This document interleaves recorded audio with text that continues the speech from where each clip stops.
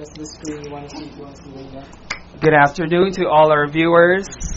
Thank you very much for staying with us. We apologize for the delay and for the technical difficulties. This is episode 5. I'm Pisher, and I'm with Dr. Reinabelle Reyes, astrophysicist. She's joining us from... You're in Illinois right now? Chicago, yes. It's Chicago in Illinois. Right, that's in Illinois, right? So, good afternoon, Reina. What time is it there? It's 3 a.m. 3 a.m. Good morning. Thank you very much for joining us. Yeah, so can you say hello to our guests? Fun or good day wherever you are. Are we streaming now? Yes, we are streaming now. Okay. All right. Good. Okay, Cool. so the topic of our discussion would be, Reina, what do you want to talk? Or what do you have for us this afternoon? Like, we're trying to raise funds this afternoon to help the relief efforts in Central Visayas, not just in Eastern Visayas. We're also trying to help the people in Central Visayas, especially the northern part of Central Visayas, as well as the people of Western Visayas and some of the islands in Palawan. Right, so we're trying to raise funds for the Philippine Red Cross to aid the people, survivors who were badly affected by Super Typhoon Yolanda. What do you have to say about this natural calamity and the way we Filipinos can be better equipped to prepare for such a natural disaster the next time? Yes. I don't have all the answers, but yeah, I want to say, but that first, it's really horrible what happened. It's an absolute devastating, and it struck me hard too, and as many Filipinos all over the world. But over time, after getting shell-shocked emotionally and feeling helpless and not sure what to do, in the end, I think what made sense to me is that we all have to help in our own way, and because it's the best way we can help, and also help ourselves to cope and to deal with this. So for myself, it's from the science side, and feeling the responsibility from the side of scientists on this. But for everyone, artists can help, and they're needed. Writers write, a friend said dancers dance, artists to make art, and scientists, we have to look at it from the systematic point of view. And also, I think we have the sense of thinking, of course, there's short-term, very urgent needs, but at the same time, this is a long haul, and there's a long-term,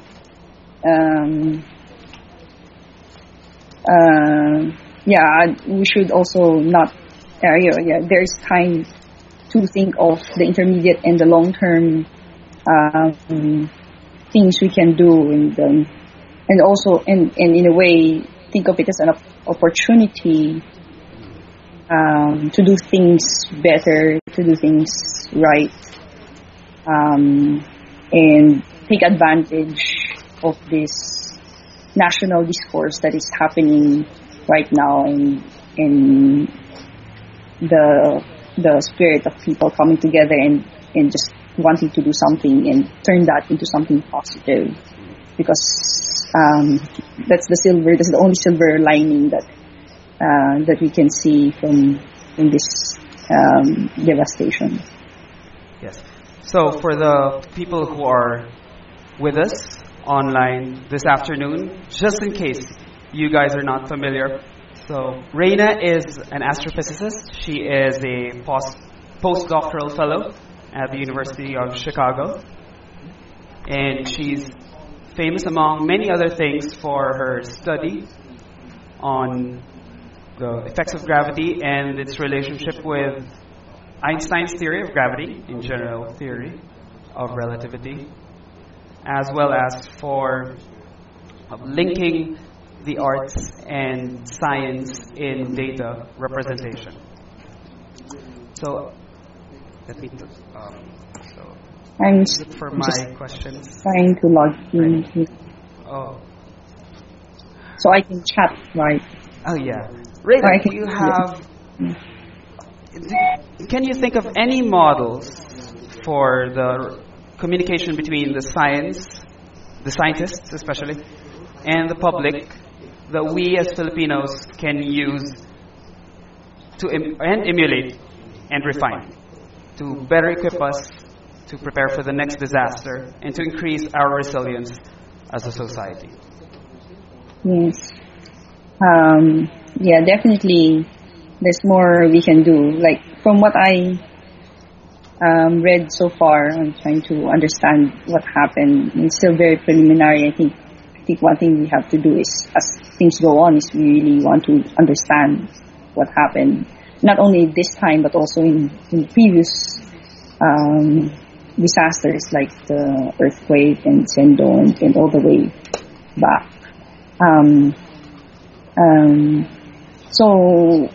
What I gathered is that the scientists at Project NOAA and Pag-asa actually did a good job of predicting the outcome, but there was still and as a result, it's really a case-to-case basis that some towns in some places actually did a good job in evacuating their people, right? And people understood the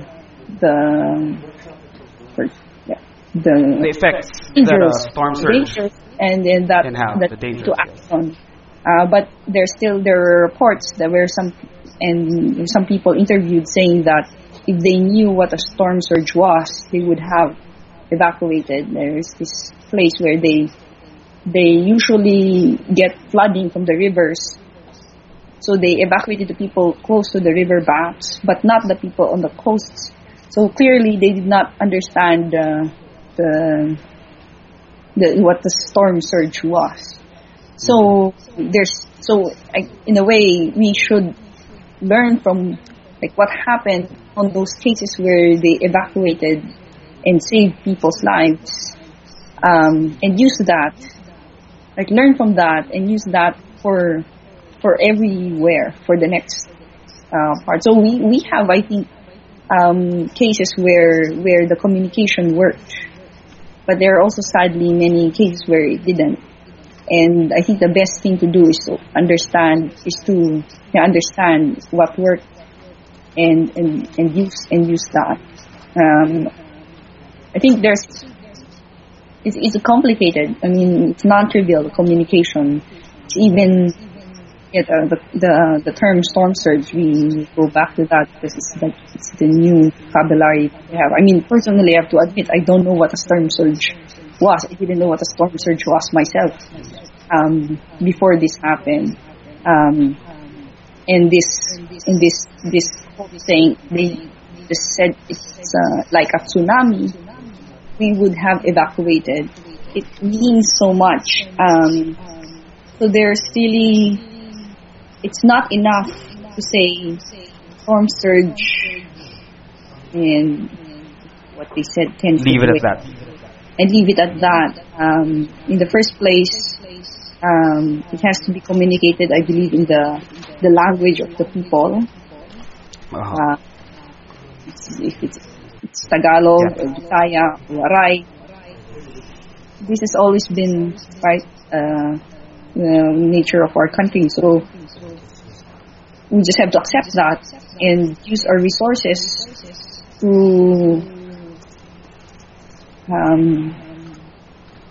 translate, not to translate, but to get people who speak the local language to understand, and then to say it in their own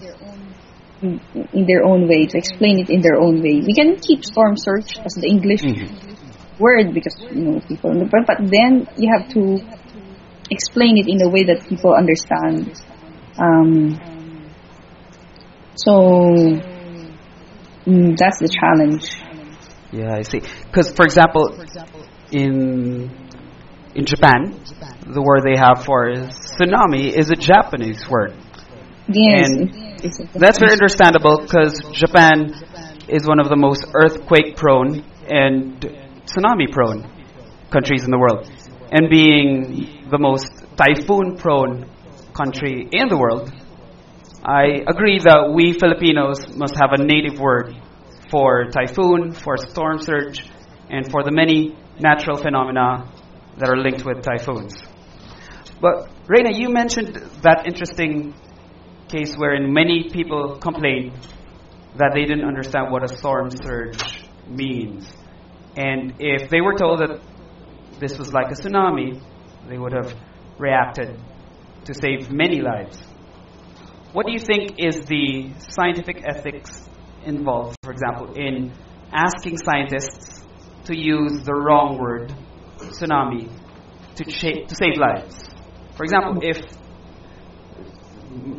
Dr. Lagmay, if Mr. Mahar Lagmay used the word tsunami, I suspect that many lives would have indeed been saved. Many people would have evacuated to a higher place and would have been saved if they were warned of a tsunami. But of course, they were told that there was a storm surge, and the effect was quite similar. What do you think does this say about the relationship between the words we use and the importance of being strict with terms in science? Sure. Yeah, I think you do not have to sacrifice accuracy for to communicate. So, of course, you can say storm surge, but it's just a word, right? You can say the effects would be like a tsunami, and it would have probably communicated it better than, or find a different way. But now I think it's clear that it was like a tsunami. The effects were exactly the same as what happened in Tohoku, Japan, years ago. So I see no problem with saying it's exactly like a tsunami in terms of its effects, because it's a wave from the ocean. And so definitely the coastal parts should be evacuated. But it goes more than that. I think we have to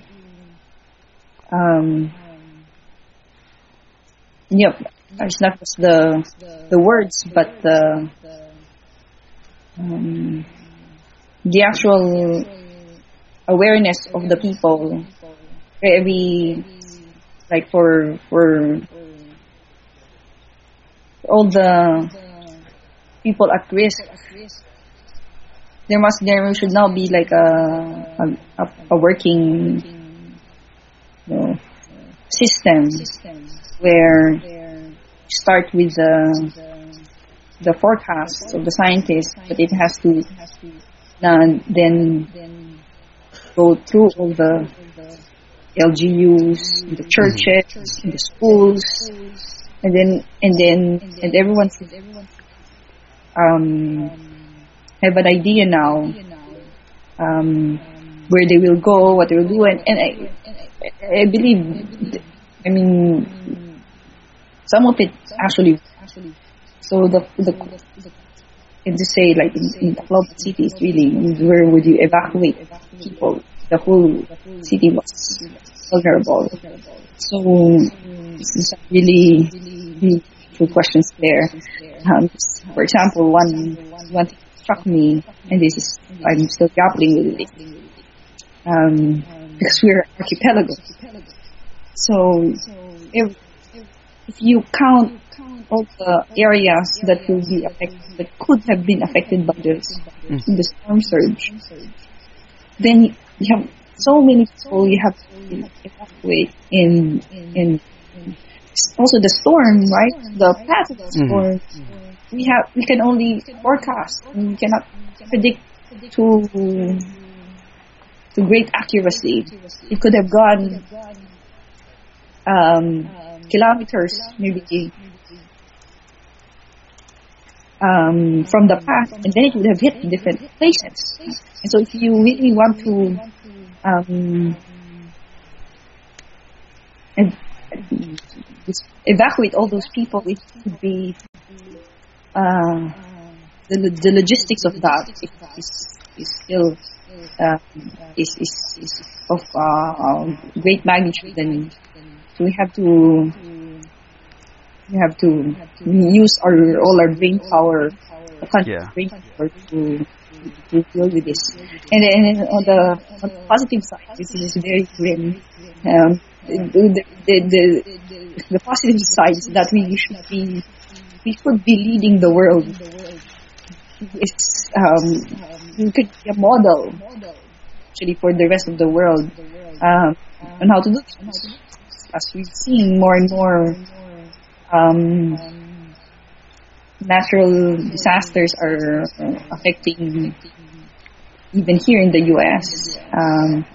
And so what we can take out is learn from this experience and do it better and coordinate with other people, the Japanese, for example. I think it's another thing we can emulate how even the school children, they have drills. This has been their education from as children. So Yeah. From their formative years, they've already been prepared um, for the worst. and even for science education side, so, my friend was talking to her kids about what happened. And the kids' question was how does a typhoon form? And so we Yeah, have to. that is an important question and something that all of us Filipinos must actually talk about at home and talk about in the classroom from grade 1 up to college. I mean, the Rita, you families. raised. Yeah, you were saying. No, sorry. Yeah, you're right. Ah, Even at home, the families, yeah.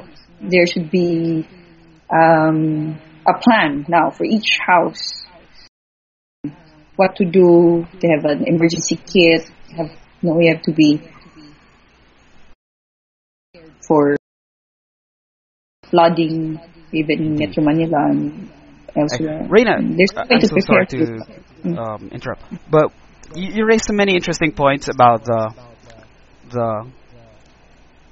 the science education aspect of it, the logistical aspect of it, as well as the cultural. I would try, or will try, to extend the conversation to the rest of the Filipino free thinkers who are with me here in our studio. So they're there. So hello, guys. Okay, we'll try to change some settings so that we could all talk to you. Okay, so I'll just have a change of venue.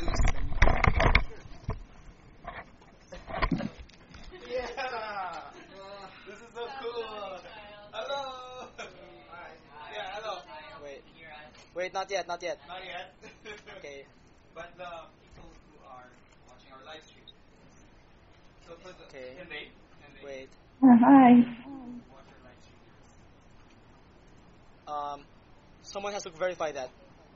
I can hear it. Okay. All right. Good. So for those who are watching the live stream, if you have any questions to Dr. Reyes, you can ask them through our through the questions part. Yeah. Yeah. So shoot us your questions. You can't be. Oh wait, I'm not. Wait, I'm trying to get her audio. Wait first. Wait. Her speaker. Sorry. Wait. I think she's seeing this also. I can see you all. Hearing myself 3 times. I've been hearing myself. That's so weird. Like, that's why it's so difficult for me. Wait, but my cadence. wait. People can't hear her yet. She can, but she can. People. Hear us. can hear us now. Yes, hear all of you. Wait. Yes. Blink once if you can hear us, Reina. Yes, you can hear us. You said yes. Okay, you said yes. Yeah, apparently we have a problem in science, technology, literacy. We can't fiddle with these thingamajigs called virtual cables. So you'll have to forgive us for that. It's the fault of the LGUs. It's definitely LGUs' fault that we cannot fix all of these technical issues. Nothing to do with the president of this organization. Leadership.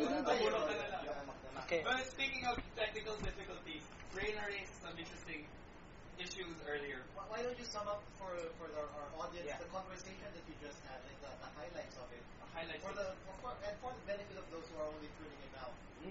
So the main topic of discussion right now is the use of science to increase community resilience to natural disasters such as typhoons, storm surges, earthquakes, tsunamis, and the like, as well as the two-way communication that's really needed between the scientific community, people who are doing the science, who are out there in the field, who are studying the things and who are there predicting things, doing the forecasts, so on and so forth, who are doing research, and the people who will get affected by the natural calamity. For instance, Reina earlier raised an interesting idea that, in fact, Project Noah and Pag-asa both did an awesome job in predicting and forecasting the effects of Super Typhoon Yolanda. The predicted level of the storm surge that they released was close to the actual level, a bit lower but really close, so their prediction was quite accurate. The thing is that, as we can see in many news reports, it seems that many of the communities that were affected weren't still prepared. Even though the scientists were able to predict the effects of the natural calamity quite accurately, the people were still caught off guard.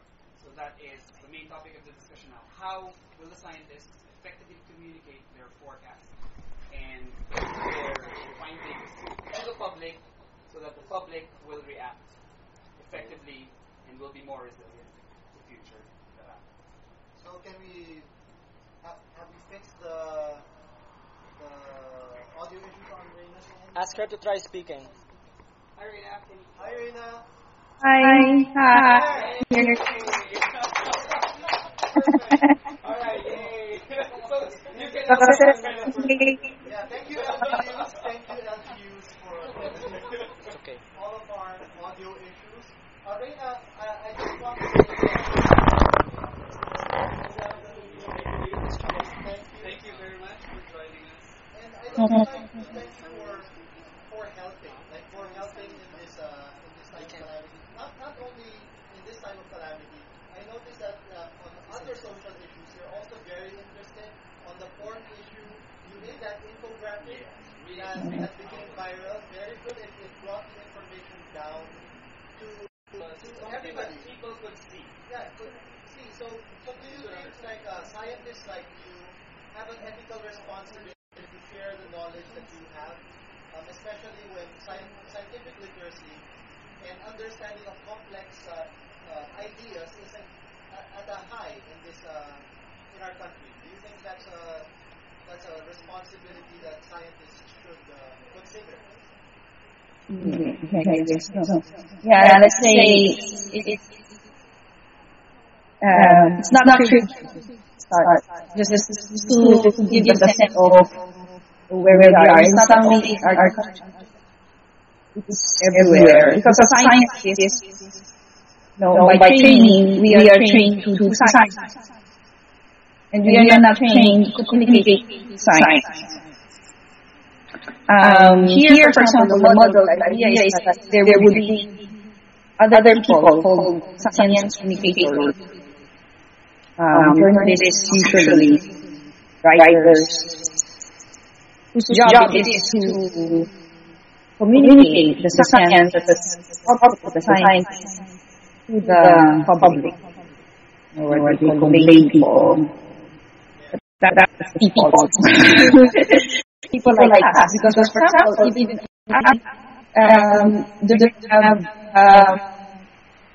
particularly good understanding of what other science is doing.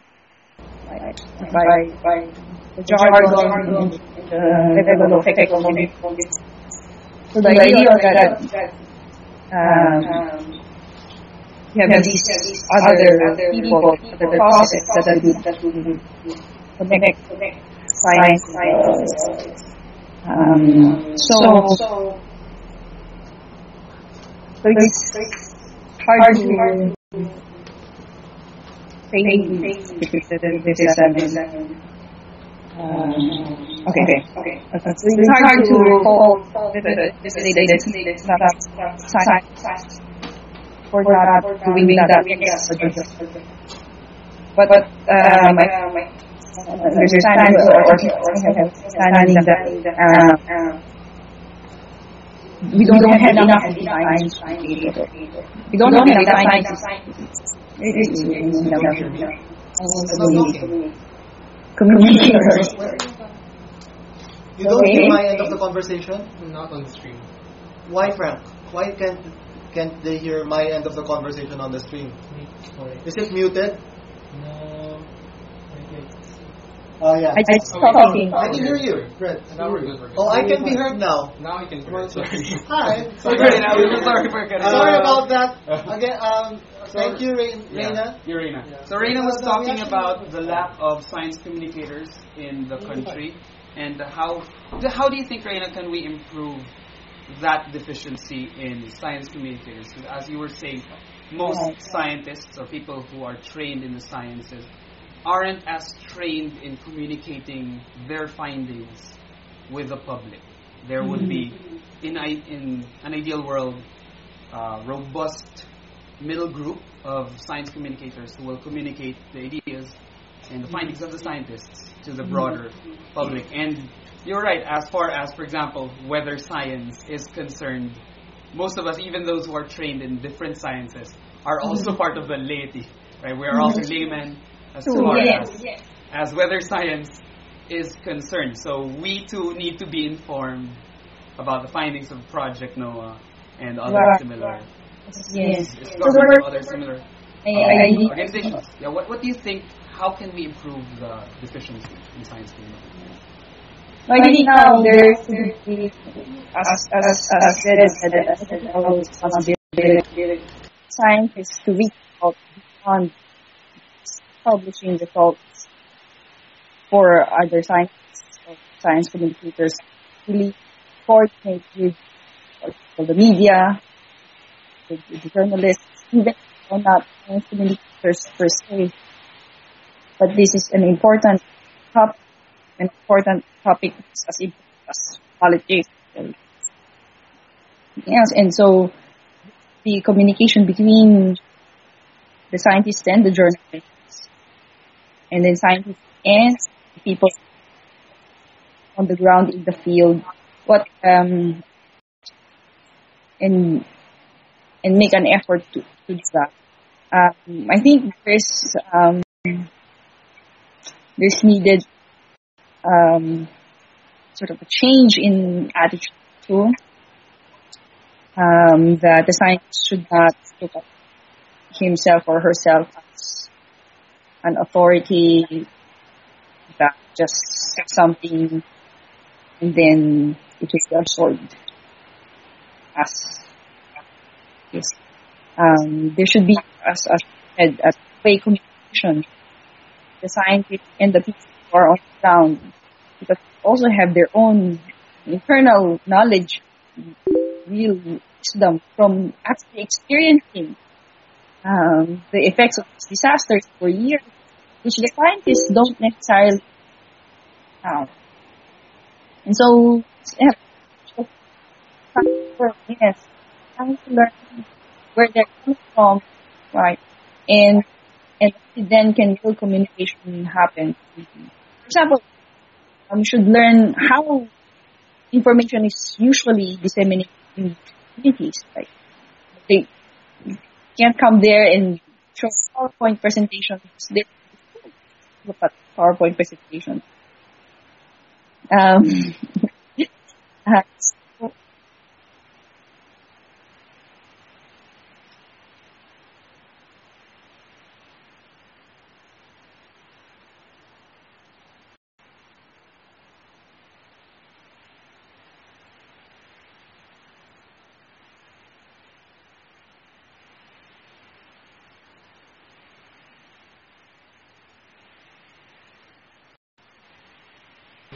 studies like journals that have published their studies and went through the rigors of science. They use scientific terms to make them sound scientific and to make them sound like experts. And when you argue with them, they say that your science is just as good as our science, and there's equal evidence, equal merit on both sides of this argument. So how do you feel, and what do you think should be done about such issues of for example, case in point misinformation? Case in point would be a journalist who mentioned and who said that there seems to be equal merit between the scientific hypothesis about how storms form, and that's conspiracy theory that's been going around. Yeah, they use words like microwave and all that. Or more relevantly, you are a fellow advocate of the RH law, right? And this is one of the things that there's a lot of scientific evidence. Like there's supposed scientists on the anti-RH side saying scientific sounding thing. What's your take on this? Very. It's a very difficult. Maybe we start with the microwave thing. So I had some friends who asked me if there is to it, right? Because it went around. And the thing is, it was two honest questions. So they didn't know how to decide, because also emotions are very, all of this. And so I did some research, and it was really conspiracy theory that has a history already and just was introduced to us because of this type. And so I think in this particular case, for example, the Filipinos did not really subscribe to this theory because of the way it was presented, and they're really very good presentation actually. Just learning now. So I guess then critical thinking, the key, and maybe people.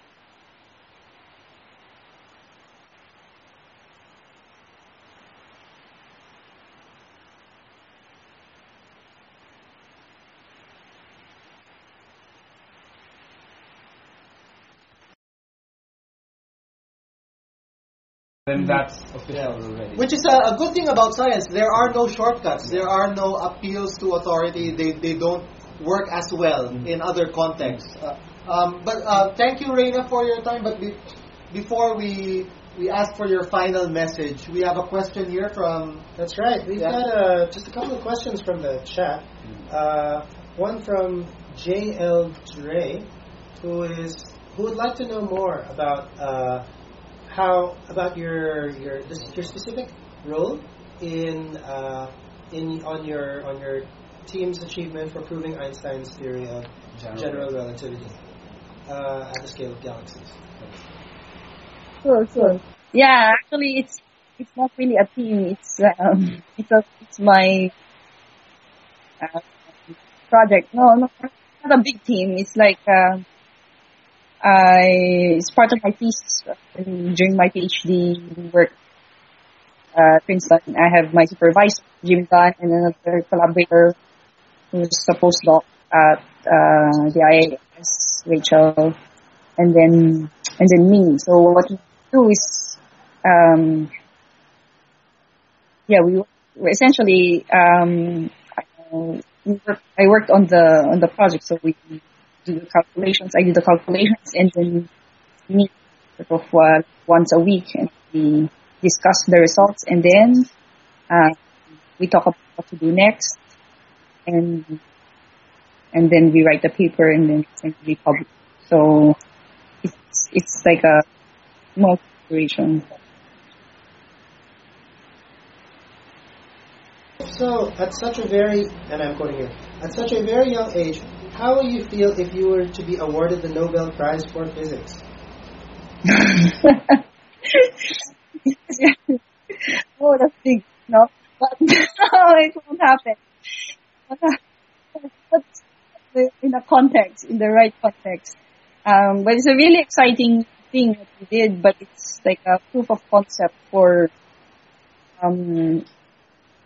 that this such a measurement could be done.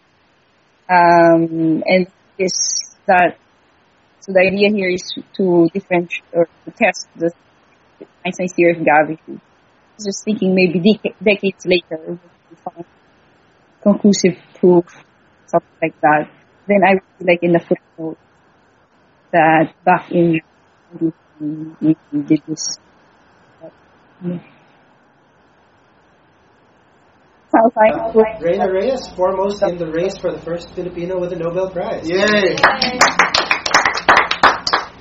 Thank you so much for your time, Reina. Any final messages to all your fans and supporters and everyone who's watching this recording and who is actually watching now live? Thank you, and please give what you can, how you can. I think all of us, whatever capacity we have to think about this now from our own ends and see how we contribute. That's what I want to do. Yeah, I should say I'll be back in Manila for good in January. I think Manila Observatory. It's a lot of this, and so I'm really looking forward. 2 months to go. We have to embrace this Chicago winter and be back to guys, and I look forward to doing more. We too are looking forward to your return. Thank you very much, Reina. Thank you very much. Thank you, and thank you to our guests as well. Stay warm. And yes, and Reina is on Facebook. Check her out. Watch her. To be stalked on Facebook. I don't know if she wants to be stalked on Facebook. I'm sorry about that. She might not be on Facebook. I just made an educated guess. So I don't know. It might be an impersonator. Be careful about these things. She gave a TED talk. Yeah. She gave a TED talk, which TEDx Diliman. That should be up in we can spread that. Yeah, we will spread the link. And we do look forward to working with you in communicating science to the public when you get here in a couple of months. So thank you again, and bye, Reina. Bye, Reina. To those who missed that, you guys can look at our Twitter on